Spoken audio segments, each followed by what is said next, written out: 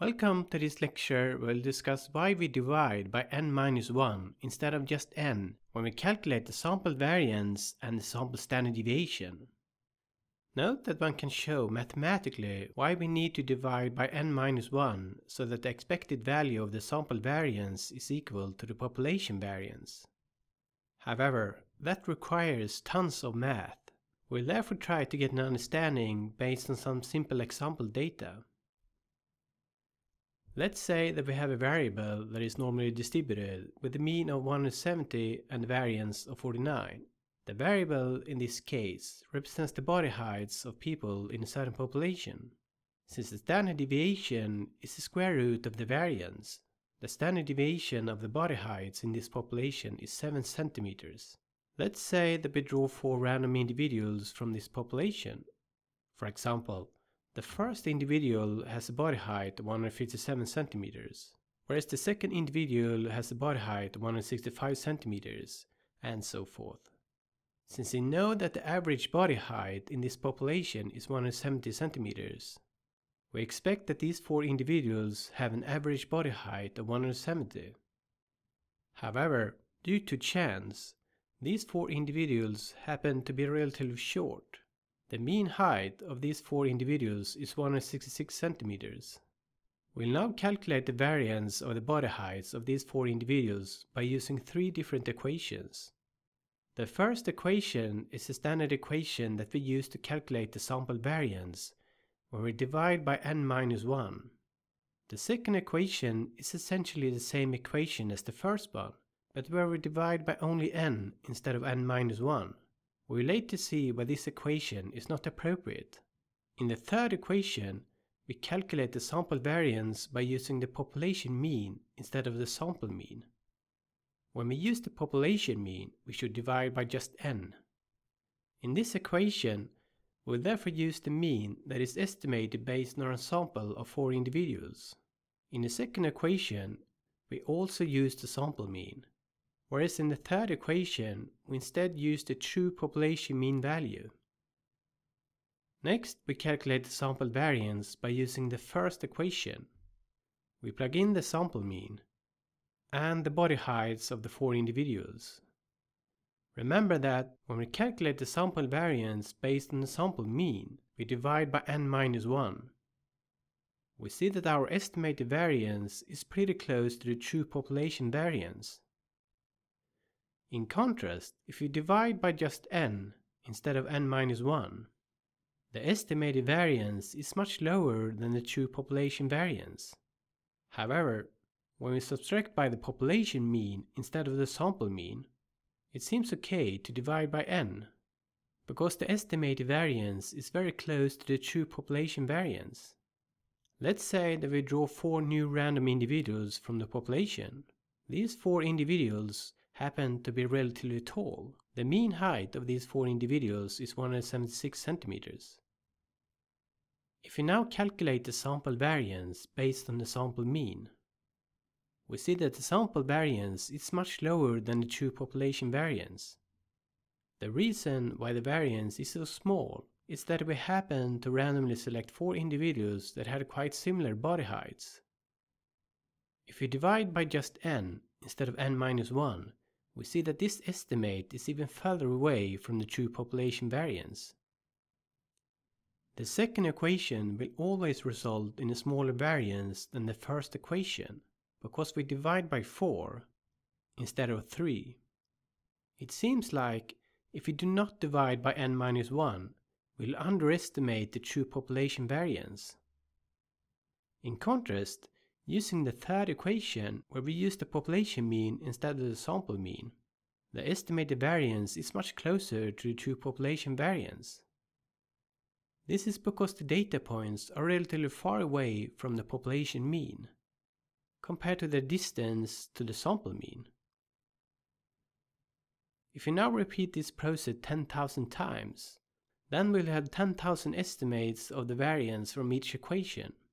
For example, these values correspond to our estimated variances for the first random dataset, whereas these values are our estimated variances for the second random dataset, and so forth. When we calculate the mean of these 10,000 estimated variances, we see that the first equation, where we divide by n-1, is definitely an appropriate estimate of the population variance, since the mean of the 10,000 values is approximately equal to the true population variance. However, when we divide by n instead of n-1, the mean of the estimated variances is much lower compared to the true population variance.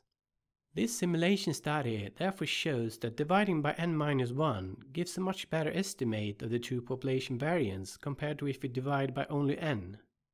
In comparison, if we use the population mean instead of the sample mean, then we also get a good estimate of the population variance, even though we divide by just n. In conclusion, the reason why we divide by n-1 is because we first need to estimate one parameter, the mean, to estimate the variance. When we use the population mean, then we do not need to first estimate the mean. To understand why we need to correct by subtracting 1 from the sample size, let's consider the following two random data points. Note that they are located quite far away from the true population mean. However, they are relatively close to the sample mean. Since we only have two data points, the sample mean is a value between these 2 points. If the mean of the two data points is equal to the population mean, then their distance to the population mean and the sample mean will be identical. When we draw two random individuals, the sample mean is unlikely to correspond to the population mean, especially for small samples. This means that the distance of the data points to the sample mean will always be shorter compared to the distance to the population mean. When we estimate the variance based on the estimated mean, we'll therefore underestimate the population variance because the data points will always be closer to the sample mean compared to the population mean. The only case when the data points have the exact same distance to the sample mean as they have to the population mean is if the sample mean happens to be identical to the population mean. So, the reason why we divide by n-1 is because the data points are almost always closer to the sample mean compared to the population mean. By subtracting 1 from the sample size, we adjust the sample variance so that we do not underestimate the true population variance. When we estimate the population mean, we lose 1 degree of freedom, which is the reason why we subtract 1 from the sample size. The denominator is therefore our degrees of freedom. However, -1 will have a tiny effect when we estimate the sample variance based on a large sample. For example, subtracting 1 from 1000 does not make a big effect on the denominator. Therefore, for very large sample sizes, the equation is approximately equal to this one, where we have ignored -1 in the denominator. So, is the standard deviation also an unbiased estimate if we divide by n-1? Remember that the sample standard deviation is the square root of the sample variance. The only difference from the equation for the variance is that we take the square root of the expression. To test if the sample standard deviation is an unbiased estimate of the population standard deviation, we again take a random sample of 4 individuals. We use the same equation as before, but we will here take the square root of the sample variance in order to calculate the sample standard deviation. If we now repeat this process 10,000 times, then we'll have 10,000 estimates of the sample standard deviation. What is surprising is that although the variance is an unbiased estimate, the standard deviation is not. We see that the mean of the 10,000 standard deviations is about 8% lower than the true population standard deviation. Note that the difference becomes smaller and smaller when we increase the sample size. For example, if we use a sample size of 20 individuals instead of 4, then we only underestimate the true standard deviation by approximately 1% if we sample from a normal distribution. The reason why the standard deviation is not an unbiased estimate, like the variance, is due to that the square root is a nonlinear transformation. Although the standard deviation is a biased estimate, especially for small samples. The statistical tests that we'll use later in this course can adjust for this bias. This was the end of this lecture. I hope that you now have a better understanding of why we divide by n-1. Thanks for watching.